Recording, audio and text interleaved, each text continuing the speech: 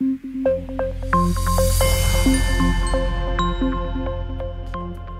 right, welcome back to the effect. So I'm going to close out the fixed effects chapter by talking about something that is not fixed effects, and that is random effects. So what we've been doing in this chapter is focusing on the difference between variation and within variation. Right? Between variation being variables that vary between individuals, right? Austria has a different geography than England does, and also variables that vary within individuals. So Austria might have different politics from one year to the next. So fixed effects is a way of controlling away all of the between variation and leaving us just with the within variation. And it is effective at doing that. There are, however, some downsides to this. We are controlling away a lot of interesting information. We are tossing this variation out, which means a couple things. One, we can't study anything that is within this. Like if I want to know what is the effect of your birthplace, well, I can't use fixed effects to study that because your birthplace doesn't have any within variation. I've tossed out all the between variation, which means that anything interesting in there has gone away.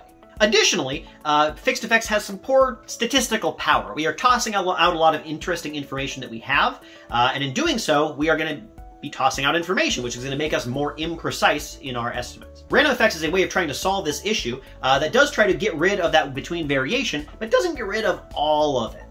Which improves our statistical performance and also allows us to study some things that might be in that between variation, but still allows us to close some of those back doors that we are interested in closing. So what random effects is it says, okay, we've got this between variation. We know that Austria is different from England, is different from France, is different from whatever, or you are different from me, or is different from our neighbor down the street, where individuals are different. But we don't just allow it to sort of be all willy-nilly, all your individual effects can be anything that they want. Instead, we force those individual effects to follow some sort of distribution. We say, you know what, we have these different individual effects, I'm going to make an assumption. Anytime in statistics you make an assumption, you are getting yourself back some statistical power, but also running the risk that if the assumption is wrong, then your results will be bad. So we're adding an assumption, and we are making an assumption about the distribution of those effects. I'm willing to say something like, I know that these countries are different, and I'm willing to say that these effects follow a normal distribution, or something like that. When we do this, we are constraining those individual effects. By not allowing them to be anything that they want, we might not be getting rid of all that between variation. But also, by constraining it and adding that assumption, we are getting back some statistical power because we are adding an assumption. Anytime you add an assumption, you're probably going to get some more precision out of your estimates. So I will say doing just the thing that I just said doesn't always work that well.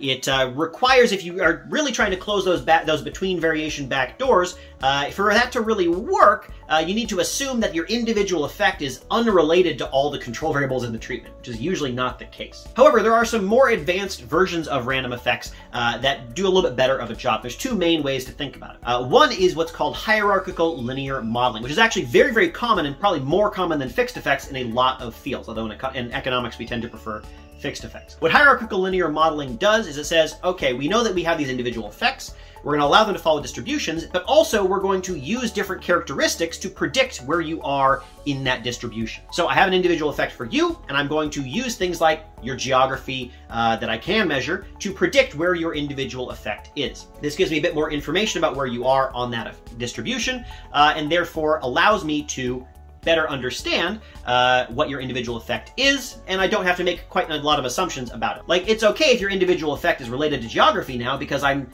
incorporating that relationship in my estimation. The other cool thing about hierarchical linear modeling is you don't just have to focus on that individual effect and how you can predict that with individual characteristics. You can also do things like, hey, how does the effect of one variable on another vary with those individual characteristics? You can use it as an alternative to things like interaction terms, as we might do with a more standard regression model. The other way that we can better use random effects is using what's called correlated random effects, which is an approach where you, once again, allow for that individual random effect to be related to some characteristics that you can measure. A typical way of doing this is what's called the Mundlack estimator, and sort of one variant of that is you simply, you know that d-meaning approach where we got the average for each individual and subtracted those out? Well, this time we're still going to get the average for each individual, and we're going to still subtract it out, and we're going to use that subtracted, the d-mean variable in the model, but we're also going to include the mean itself. So we have two different versions of each variable. We have the mean, which concentrates on the between variation, and we have the d-mean variable, which concentrates on the within variation. We had both of those in the model, which allows us to separate out the between and within variation, so we can use whatever mix of the two we want. Here's the between, here's the within, do what you like. That is sort of in general what random effects does. It doesn't get rid of all the between variation.